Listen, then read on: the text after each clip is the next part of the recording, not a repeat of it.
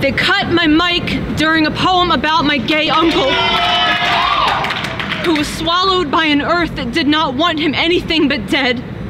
Another name, forgotten by a government and his own family, a whole country. I think history is only history when it's something that isn't still happening. The dead are called history, but I call that bullshit. My uncle sat in the back row of my set, snapping like his life depended on it, like the words were an IV drip of the medicine he couldn't afford, but can this time, like a cut mic, meant being thrown back into whatever warm and burning room he came from. Listen, hell is only hell when it's something you don't want to be in.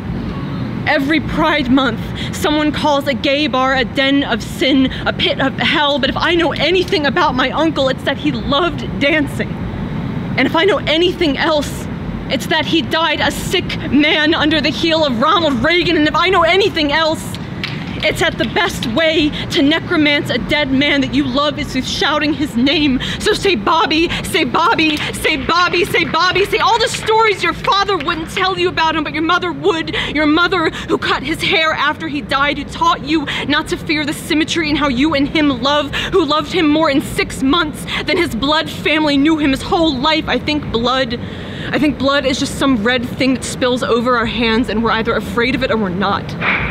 Say, Bobby, I would not have feared your blood and I still don't. How could I, when I can't stop spilling it all over the stage? I think a stage is not a stage until someone gets told to shut the fuck up about something dead on it. Keep quiet, think of the children, cut the mic. How do I keep a homicide family friendly?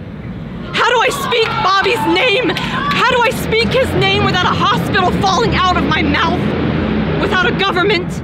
A country, a history, family. I think death is only death when we say it is, and if he is dead, then so am I.